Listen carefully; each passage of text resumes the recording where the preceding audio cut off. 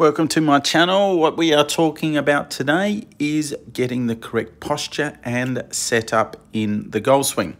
So in this video today, I'm going to show you how to find the correct posture and the correct ball position for you. Now, everyone is different in this, and as this video goes along, I'll explain it. And then towards the end, I'll show you the ball positions for a pitching wedge, a 5-iron, and a driver. Now, if you like this video, please remember to hit the like button, subscribe, and the notification bell, and you'll receive a video each week.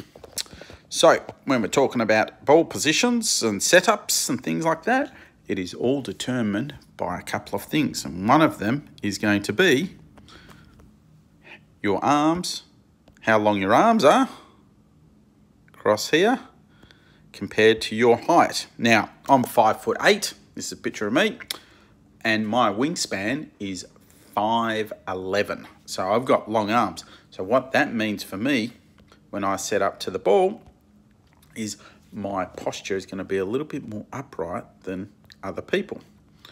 So as we go along, and I'll show you as we screw along, so how we're going to find the correct position is you have a slight bend of the knees. Now you put your right arm or your trail hand down onto your right leg, and the middle finger should touch the top of your kneecap. So see as I start to slide my arm down, now that is the correct balance point. Now my arms are a bit longer, so I'm going to look a little bit more upright. And what I mean by that is my posture is going to look a little bit this way. Now just imagine if you had shorter arms, to reach that, you would bend over more like this. So short arms compared to your height, you need to bend over more. If your arms and height are the same and you're genetically blessed, well, you have a neutral setup.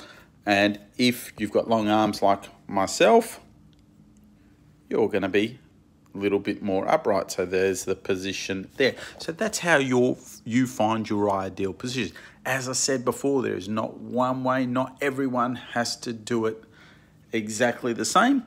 But that little test I just showed you there with the trail hand sliding down your leg and on top of your kneecap, so it doesn't go past your knee, so at the top of your kneecap will give you the ideal position. So when it comes along now, I'm going to scroll along, I'm going to move along, and we're going to show you when I grab a pitching wedge out here. So this is now a pitching wedge. As you can see, I put my right hand on my knee. If you actually watch me play any tournaments, I actually do this as part of my pre-shot routine in the golf swing. So what we're doing is just letting your left arm hang down, right hand on the kneecap, and there's your ideal position for me. Now I've got the long arms, as I said, and that is what we need. So then we go across and we go to a 5-iron. You do the exact same principles for this. Right hand on the knee, left arm just hangs down.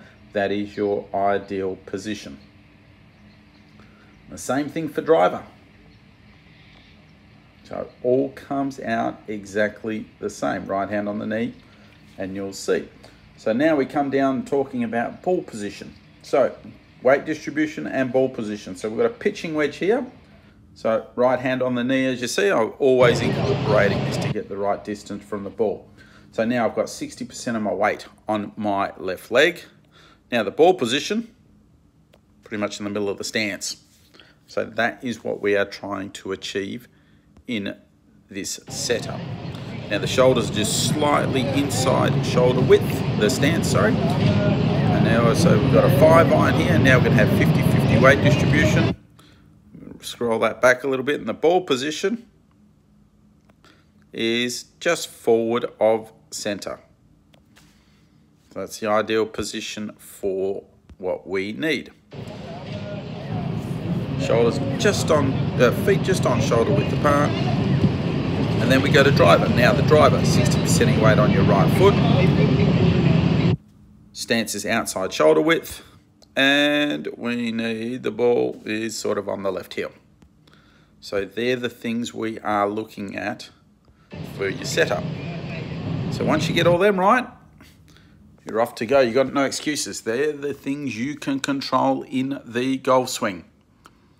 So remember, setup is the key. Now, if you've got any questions, please send me a a message in the comments section, and I'll endeavour to get back to you. Now, if you're after some lessons, I'm teaching at Kidswood Golf Club in Melbourne or online on the Skillest app.